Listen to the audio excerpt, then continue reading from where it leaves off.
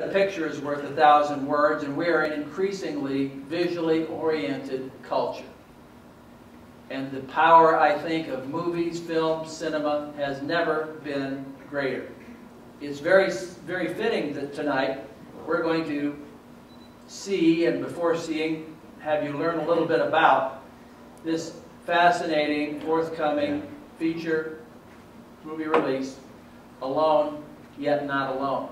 So with that introduction, I want you to meet two friends who will help us understand not only this movie, but the context of the power of movies in America and in our world today, and the context of the particular challenges and opportunities that confront a movie which captures those things we stand for at Centennial Institute: faith, family, and freedom.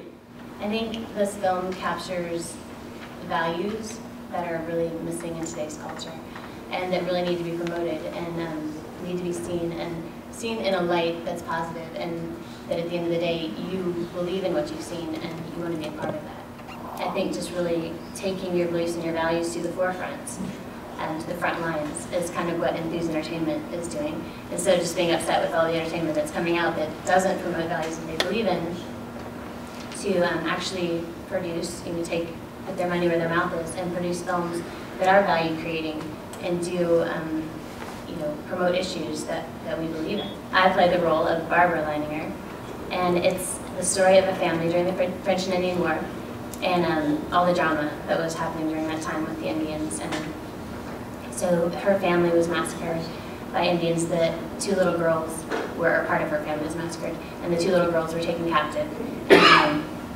were taken hundreds of miles away from their home. And it's pretty much a story of just their enduring faith and what it is that sustained them during their captivity and their trials, and ultimately what brought them back together. Things are changing. We've had a lot of very low-budget films that have kind of blown up big, but I think you're getting to see a different, where more marketable, recognizable actors are joining this area. And I think that the faith-based label, in some circles, unfortunately, has a negative connotation. I think that's going to change too. I think as more people go see these movies, as the artistry increases, I think there's going to be a slow but steady evolution and an increase in what we see, the quality, the caliber of what we see as well.